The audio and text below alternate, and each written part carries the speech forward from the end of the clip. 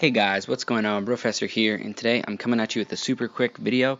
For those who don't know, pictures have been leaked of the Stormtrooper and Boba Fett busts that are going to be coming out in the April wave. I got the pictures online. They were originally leaked from Toy Santa on Instagram, so I found those there if you want to go check them out for yourself. Looking at the Stormtrooper right here, these are both this Stormtrooper and the Boba Fett that I'm also going to be showing will be retailing for $70, and just looking at this, it does look a little small. Obviously, it's not going to be exactly to scale. Won't be able to actually see it physically for a while.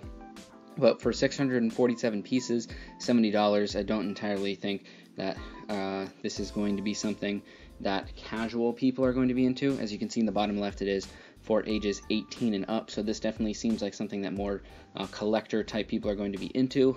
Potentially something that you would like to leave sealed. The box design does look pretty sleek. I do like how simplistic it is.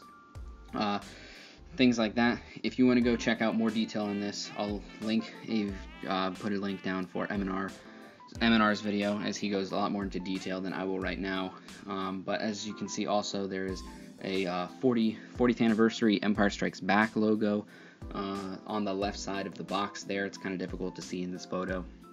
But yeah, 18 and up, very sleek looking design on the box. Moving on to the Boba Fett here, it's very similar. Obviously just the Boba Fett, the base that it sits on seems to be some sort of like black tiling.